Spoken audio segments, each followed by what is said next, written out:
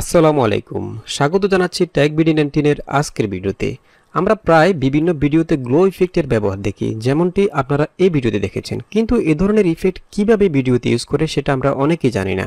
আজকে আমরা এই ভিডিওতে দেখব কিভাবে গ্লো ইফেক্ট ইউজ করে আপনার ভিডিওকে আরো বেশি আকর্ষণীয় করবেন। তো চলুন ভিডিওটি শুরু করা যাক। সেই সাথে ভিডিওতে একটা লাইক দিয়ে দিন এবং সাবস্ক্রাইব করে আমাদের সঙ্গে থাকুন।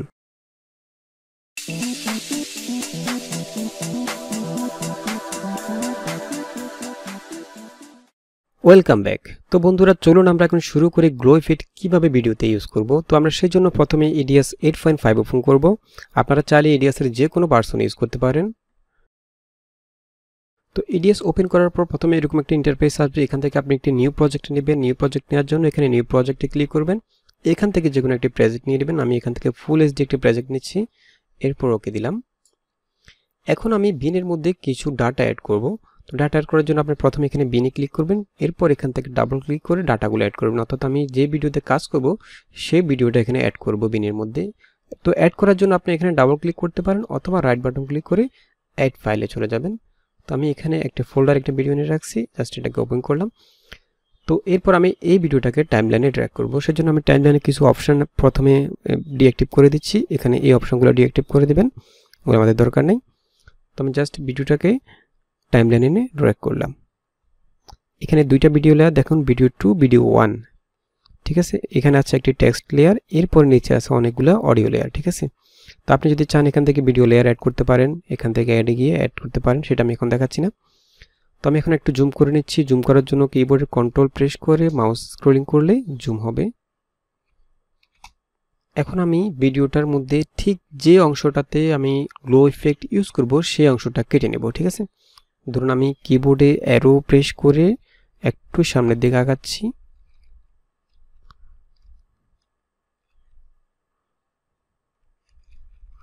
মনে করুন আমি এখান থেকে 3 ফ্রেম অথবা 4 ফ্রেম ইফেক্ট ইউজ করব, গ্লো ইফেক্ট। তো সেজন্য আমি এখানে প্রথমে স্প্লিট করব। স্প্লিট করার জন্য কিবোর্ডে সি প্রেস করবেন। এরপর আমি 1 2 3 4 ফ্রেম অ্যাডভান্স হলাম। এরপর আবার স্প্লিট করলাম। এই তো, এখন আমি আরেকটু জুম করে নিচ্ছি। ঠিক এই 4 ফ্রেমের মধ্যে আমরা একটা ইফেক্ট ইউজ করব। ঠিক আছে, তো আমরা প্রথমে এটাকে স্প্লিট করে নিলাম, আলাদা করে নিলাম। এরপর এই ট্র্যাকটাকে, যে অংশটুকু আমরা স্প্লিট করেছি ওই অংশটাকে আমরা কপি করে উপরে লেয়ার নিয়ে আসবো। তো সেজন্য আমি এই ক্লিপের মধ্যে ক্লিক করে কিবোর্ডে কন্ট্রোল সি প্রেস করলাম, কপি করলাম। এরপর উপর লেয়ারে ক্লিক করলাম, এরপর এখানে কন্ট্রোল বি প্রেস করলাম। এটি আলাদা একটা লেয়ারে অ্যাড হয়ে গেছে। তো এখন আমি এই উপরের যে লেয়ারটা আমরা অ্যাড করছি ঠিক এখানে আমরা ইফেক্ট ইউজ করব। তো ইফেক্ট ইউজ করার জন্য আপনি সিম্পলি এখানে ইফেক্ট অপশানে চলে যাবেন। এখান থেকে আমি এগুলা মিনিমাইজ করে নিচ্ছি। এখান থেকে আপনি ভিডিও ফিল্টারসে চলে যাবেন। এখান থেকে মাস্ক যে ফিল্টারটা আছে এই ফিল্টারটাকে জাস্ট ইউজ করবেন। তো এই ফিল্টারটা ইউজ করার জন্য জাস্ট ফিল্টারের মধ্যে ক্লিক করে ধরে একদম ভিডিওর উপরে এনে ছেড়ে দেবেন, এখানে ড্র্যাগ করবেন। এরপর এখানে মাস্ক ফিল্টারটি কাস্টমাইজেশন অপশন চলে আসবে, আপনি এখানে ডাবল ক্লিক করে কাস্টমাইজ করতে পারবেন। তো এই উইন্ডোটা যদি এখানে কোনো কারণে না থাকে আপনি এখান থেকে ভিউতে ক্লিক করে উইন্ডোজ লেআউট এখান থেকে নিয়ে আসবেন। ঠিক আছে, তো আমি এখানে ডাবল ক্লিক করলাম মাস্কের মধ্যে। ডাবল ক্লিক করলে আবার এরকম একটা উইন্ডো আসবে, এখানে আলাদা একটা লেয়ার থাকবে। ঠিক আছে, বিভিন্ন অপশন থাকবে। তো এখানে এটি হচ্ছে আলাদা একটা টাইমলাইন। ঠিক আছে, এখানে হচ্ছে 4 ফ্রেমের একটা টাইমলাইন, আমরা যে অংশটুকু কেটে নিয়েছি ঠিক সেই অংশটুকুর টাইমলাইন হচ্ছে এটা। তো আমরা প্রথমে এই কার্সরটাকে একদম প্রথমে রাখবো। ঠিক আছে, রেখে আমরা এখান থেকে একটু জুম করে নেব। ধরুন আমি 75% জুম করলাম, পরে এটাকে একটু মাঝখানে নিয়ে আসলাম। এখন আমরা ধরুন আমরা এখানে এই যে ক্যাপটা আছে ক্যাপটার মধ্যে গ্লো ইফেক্ট ইউজ করব। তো সেজন্য আমি প্রথমে এখান থেকে পেন টুল নেব, পেন টুল দিয়ে ক্যাপটাকে কেটে নেব। এই দেখুন, কাটার পর আপনি যে কাজটা করবেন এখানে যে মাস্ক লেখাটা আছে এটার পাশে যে টিক চিহ্নটা আছে এটা দিয়ে দিবেন। এরপর এখান থেকে সবগুলা কি ফ্রেম অ্যাড করে নেবেন, এখানে সবগুলা কি অ্যাড করে নেবেন। এখানে ক্লিক করবেন, জাস্ট ক্লিক করলে সবগুলা কি এখানে অ্যাড হয়ে যাবে। এরপর আপনি এখান থেকে একটি ইডিজি বর্ডার ইউজ করবেন। তো আমি এখান থেকে একটি পিঙ্ক কালার বর্ডার ইউজ করলাম। এরপর এখানে আমি বর্ডারটা 5 করে দিলাম। এরপর এখান থেকে আপনি সফট এই অপশনটাকে টিকমার দিবেন, এখান থেকে এটাকে 10 করে দিলাম। ঠিক আছে, যাতে একটু গ্লো হয়। তো এরপর যে কাজটা করবেন, এই কার্সরটাকে প্রথমে রাখবেন, এরপর এখান থেকে ট্র্যাকিং যে অপশন দেখতে পাচ্ছেন শেপ 1, অর্থাৎ আমরা এখন যে পেন টুল দিয়ে যে শেপটা করে নিলাম এটা নাম হচ্ছে শেপ 1। শেপ 1 এর মধ্যে ট্র্যাকিং যে অপশনটা আছে এখানে জাস্ট ট্র্যাক ফরওয়ার্ড এখানে ক্লিক করবেন, ঠিক আছে। ট্র্যাক ফরওয়ার্ডে ক্লিক করলে কি হবে, আপনার ক্যাপটা যখন মুভ হবে সাথে সাথে আমাদের সিলেকশনটাও মুভ হতে থাকবে। তো এখন আমরা প্রথম কি ফ্রেমে ঠিক আছে, পরের কি ফ্রেমে যাচ্ছি, এখানেও ঠিক আছে, এখানে এডিট করতে হচ্ছে না। এর পরেরটাতে যাচ্ছি, এখানেও ঠিক আছে, এর পরেরটাতে গেলাম, এখানেও ঠিক আছে। তো আমরা চাচ্ছি এখান থেকে কালারগুলো চেঞ্জ হবে। প্রথম ফ্রেমে কালারটা থাকবে এই কালার, আমরা দ্বিতীয় ফ্রেমে কালারটা চেঞ্জ করব। এখান থেকে আমরা ইয়েলো দিলাম, থার্ড ফ্রেমে দিলাম গ্রিন, এর পরের ফ্রেমে দিলাম ব্লু, ঠিক আছে। এখন আমরা ওকে দিলাম। এখন আমি প্লে করে দেখি, এই দেখুন এখানে কিন্তু বাড়তির যে অংশটুকু আছে এই অংশটুকুকে আমরা ডিলিট করে দিতে হবে, ঠিক আছে। তো ডিলিট করার জন্য আপনি সিম্পলি আবার আরেকটি মাস্ক ইউজ করবেন। এখান থেকে মাস্ক ফিল্টার আরেকটি এনে এটার উপরে ছেড়ে দিবেন, দুইটা মাস্ক, এখানে দেখুন একটা দুইটা। এটা আমরা প্রথম যে মাস্কটা ইউজ করছি সেটা, পরের যে মাস্কটা এখন আমরা ইউজ করলাম সেটা হচ্ছে এটা। তো এখানে আপনি আবার কাস্টমাইজ করবেন।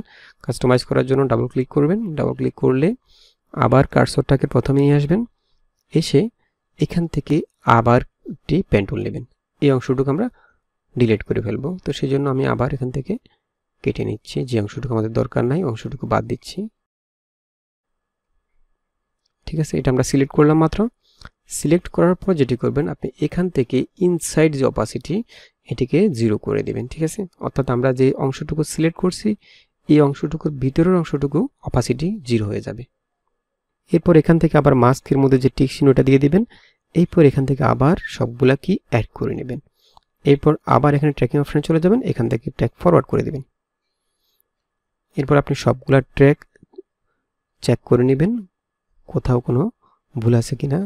আমাদের প্রথম ট্র্যাক ঠিক আছে, দ্বিতীয় ট্র্যাকও ঠিক আছে, থার্ড ট্র্যাকও ঠিক আছে, ফোর্থ ট্র্যাক ঠিক আছে। এরপর আমরা জাস্ট ওকে দিলাম। এখন আমরা প্লে করে দেখি, এই দেখুন ঠিক আছে। তো আমরা এখান থেকে চাচ্ছি আমাদের মেয়েটা যে মোবাইলটা আছে হাতে, এই মোবাইলটার মধ্যে আমরা গ্লো ইফেক্ট ইউজ করব। তো সেজন্য আমি এখান থেকে জাস্ট শুরু করব। এখানে আমি কার্সরটা রেখে সি দ্বারা স্প্লিট করলাম, 1 2 3 4 4 ফ্রেম আমরা গ্লো ইফেক্ট ইউজ করব। সেজন্য এখানে আবার সি দ্বারা স্প্লিট করলাম। এরপর এই ক্লিপটাকে কপি করলাম, কপি করে কার্সরটা প্রথমে আনলাম, এরপর আবার পেস্ট করলাম উপরের লেয়ারে, ঠিক আছে। তো ঠিক একইভাবে আমরা এই মোবাইলের মধ্যেও গ্লো ইফেক্ট ইউজ করবো। সেজন্য আমি আবার এখান থেকে মাস্ক ফিল্টারটি এখানে অ্যাড করলাম, এরপর আবার মাস্কে চলে গেলাম, এখান থেকে কাস্টমাইজ করার জন্য ডাবল ক্লিক করলাম। ডাবল ক্লিক করে আমি কার্সরটাকে প্রথমে নিয়ে আসলাম, প্রথমে নিয়ে এসে আমি এখান থেকে একটু জুম করে নিলাম, জুম করে এরপর পেন টুল নিলাম, পেন টুল দিয়ে আমি মোবাইলটাকে সিলেক্ট করে নেব।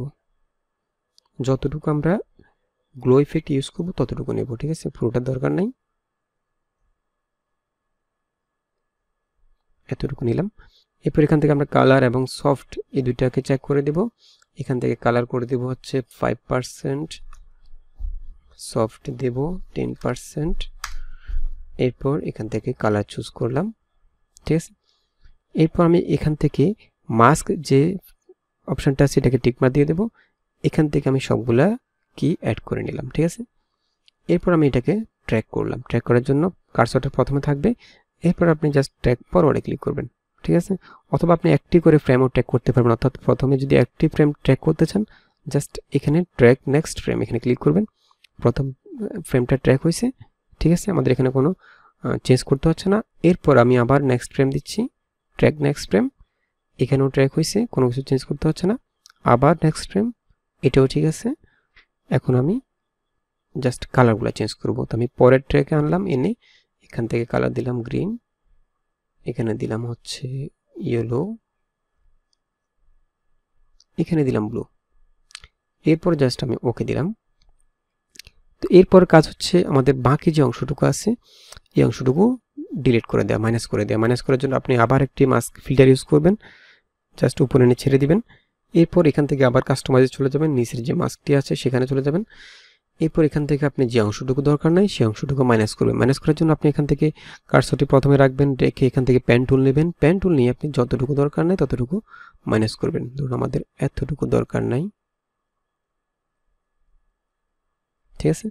এরপর আপনি এখান থেকে ইনসাইড যে অপশনটা আছে এটার অপাসিটিটা একদম 0 করে দেবেন। এরপর যে কাজটা করবেন সেটা হচ্ছে এখান থেকে মাস্কে ক্লিক করবেন। মাস্কে ক্লিক করার পর এখান থেকে সবগুলা কি অ্যাড করবেন। অ্যাড করে এখান থেকে আপনি একটি ফ্রেম ট্র্যাক করতে পারবেন অথবা সবগুলা ফ্রেম একসাথে ট্র্যাক করে নিতে পারবেন, ঠিক আছে। তো আমি চেক করে নিচ্ছি আমাদের কোথাও ভুল হচ্ছে কিনা। সবগুলা ফ্রেম ঠিক আছে। এখন আমি জাস্ট ওকে দিলাম, ঠিক আছে। এখন আমি প্লে করে দেখি, ঠিক আছে। তো আমি চাচ্ছি এখান থেকে মেয়েটার যে চশমাটা আছে এই চশমাটাকে আমি গ্লো ফিট ইউজ করবো। তো সেজন্য আমি এখান থেকে আবার 4-5টা ফ্রেম কেটে নিলাম।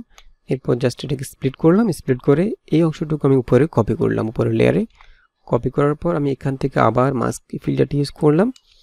এখান থেকে আমি মাস্কে কাস্টমাইজে গেলাম। এরপর আমি জাস্ট একটু জুম করে নিলাম।